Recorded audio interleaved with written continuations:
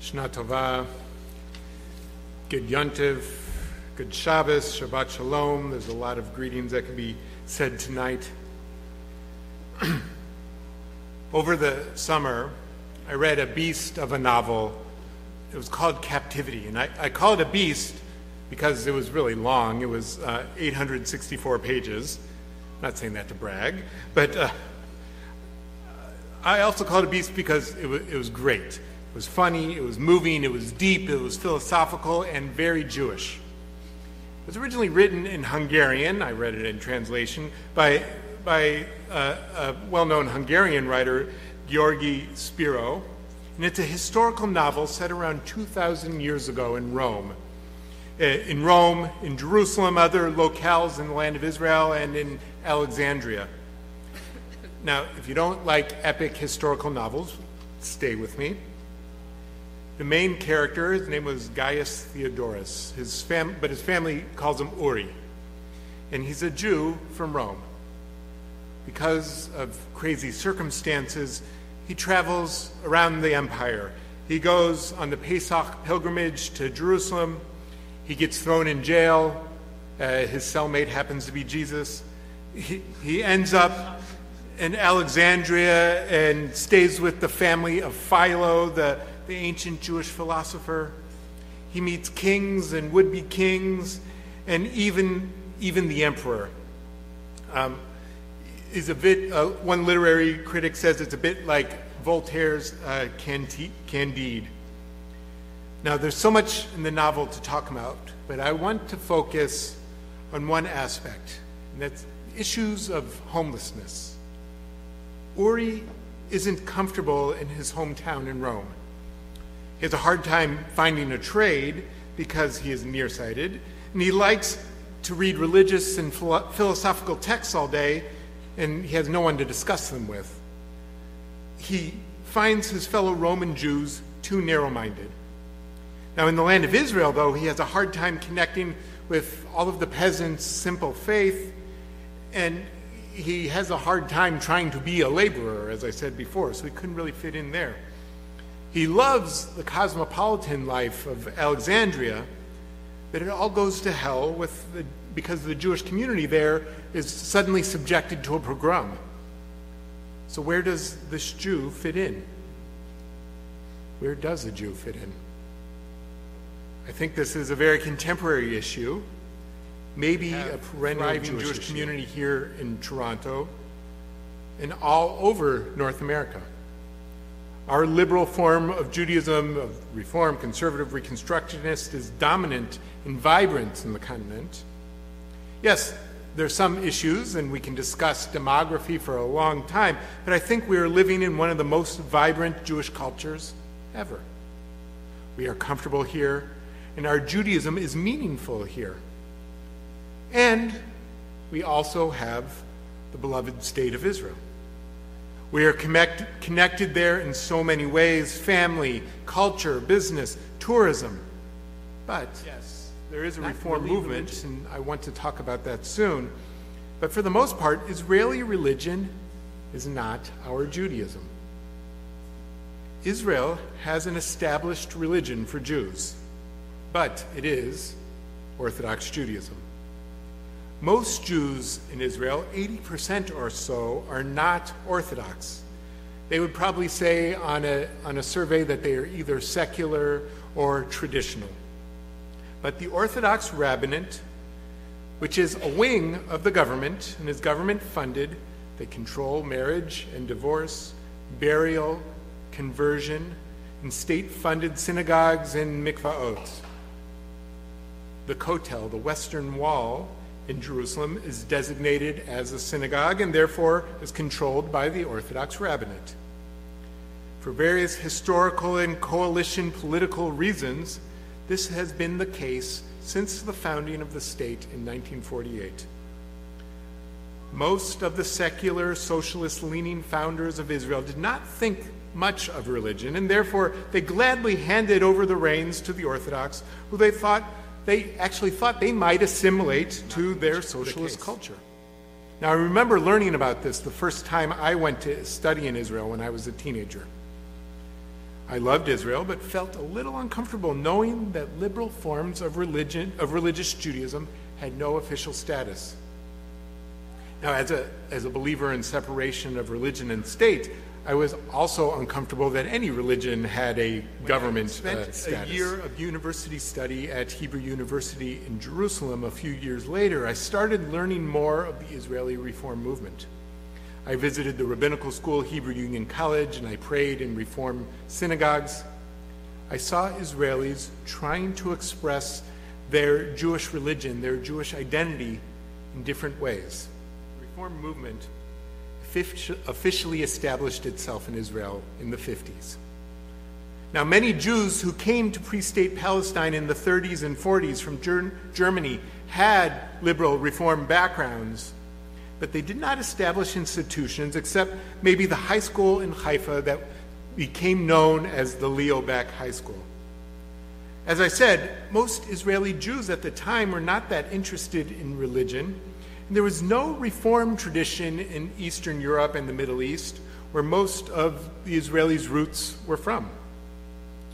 And it didn't help that the founding of the Reform movement in North America, Ben-Gurion called us evil agents of assimilation in a letter.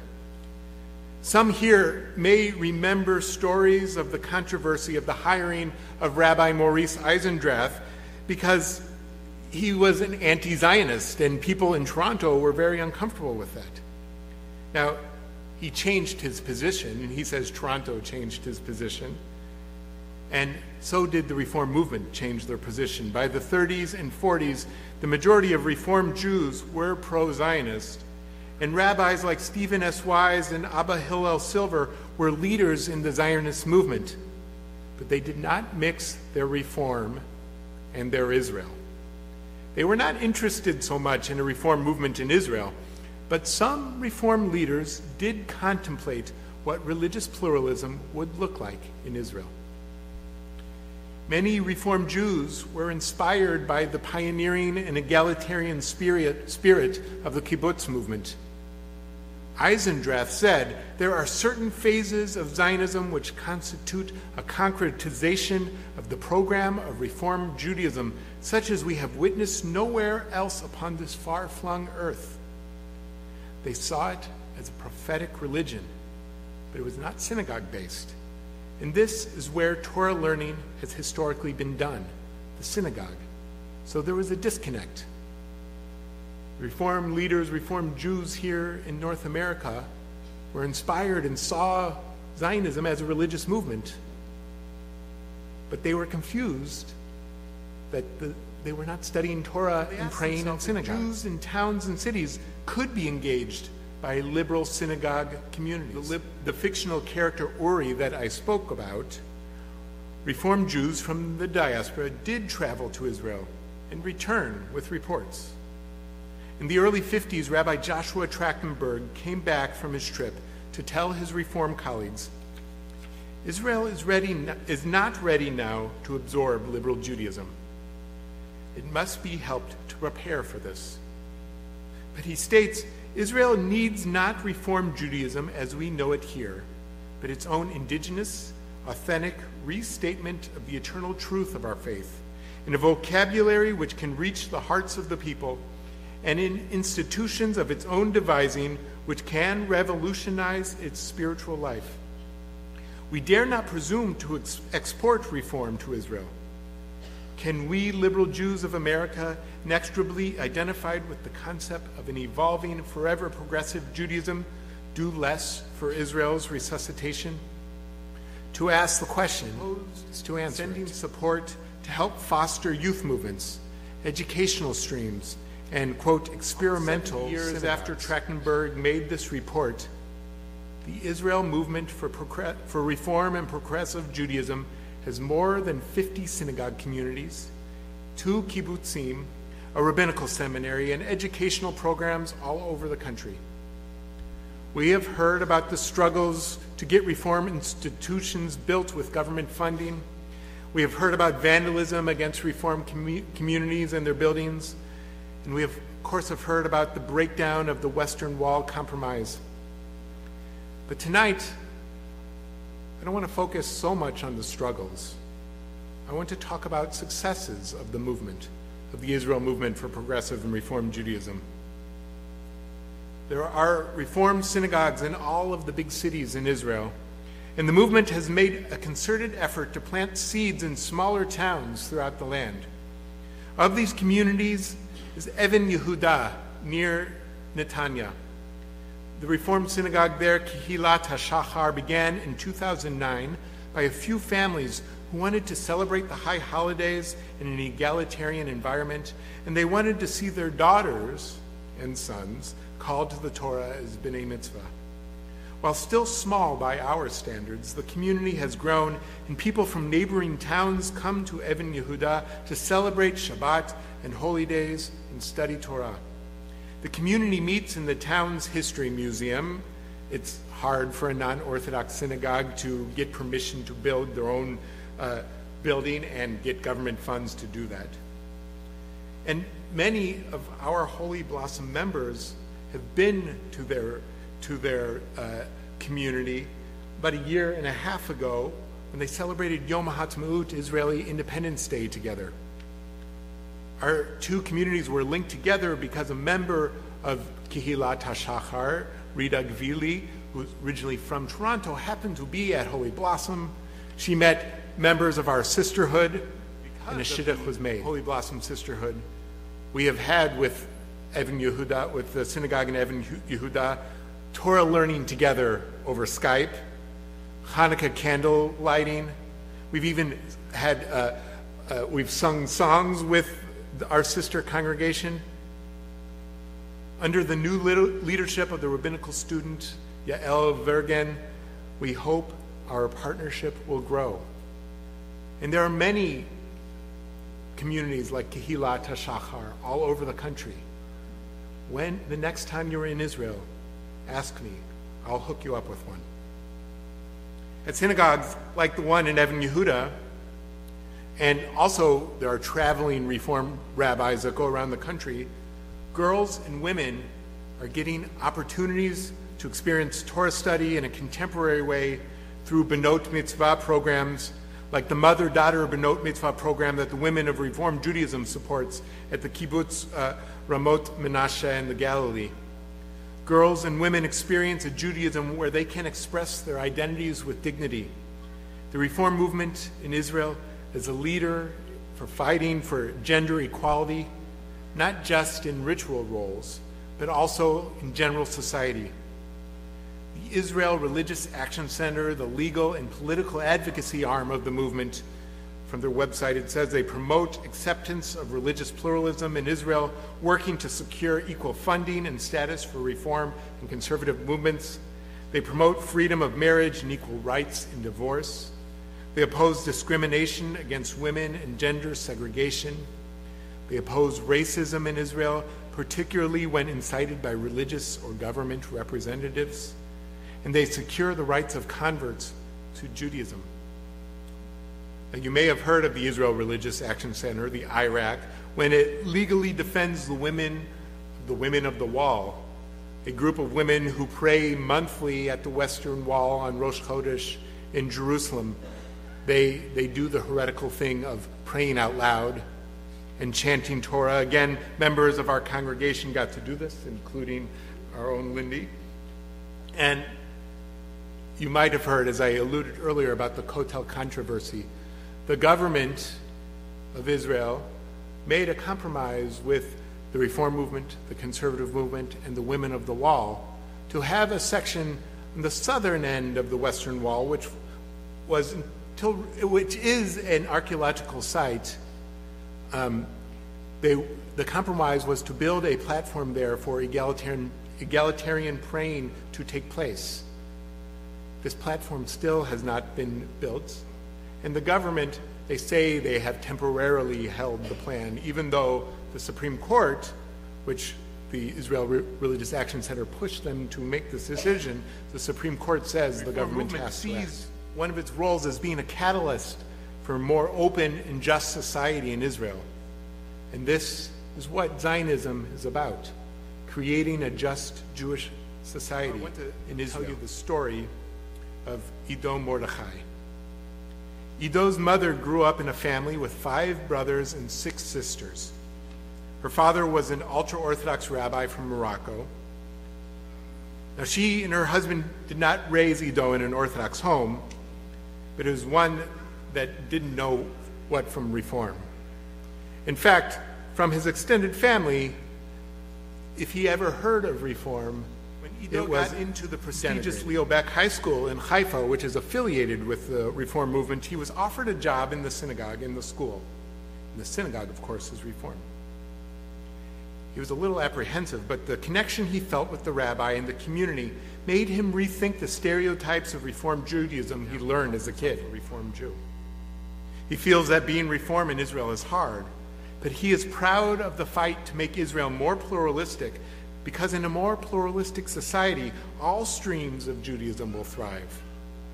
It will be better for all Jews in Israel, and Israel needs the support of North American Jews for this, he tells me. If you haven't met him yet, Ido is one of our Shinshinim who we share with the Toronto Leo Beck Day School. These young Israeli emissaries defer the start of their army service to serve the Jewish people here in Toronto. They bring Israel to us, and hopefully we can bring a vibrant, progressive Jewish life to them. Our brothers and sisters in the Reform movement in Israel need our help. Of the Temple Board, I want you to consider something a little bit different tonight, this Yom Kippur. Usually at this point, someone would make an Israel bonds pitch. I'm still doing that. When you invest in Israel bonds, though, I want you to understand, or we want you to understand, that your dollars are channeled to support the priorities set by the current Israeli government. And those priorities explicitly don't include are a solid financial investment, but not a donation.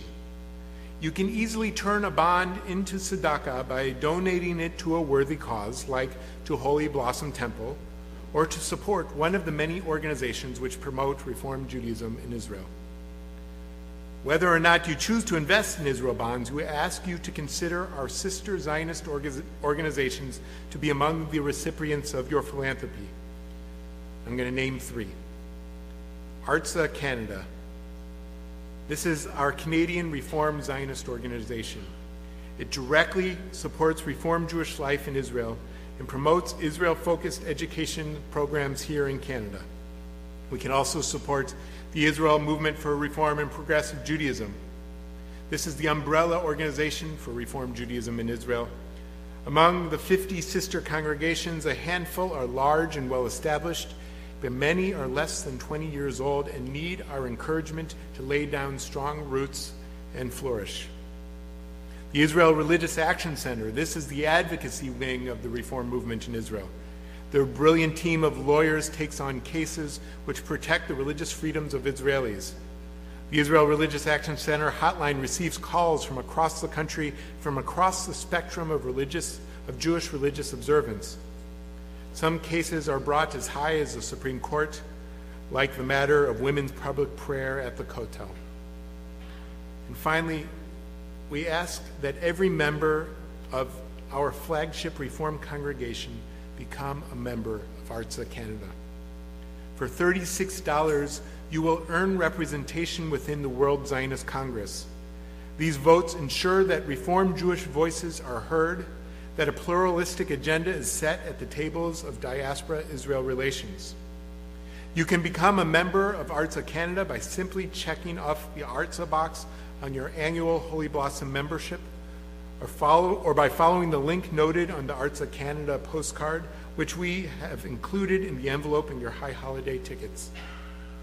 By becoming a member of Artza Canada, you will receive periodic emails to stay informed about urgent matters which threaten or advance the cause of pluralism for world Jewry.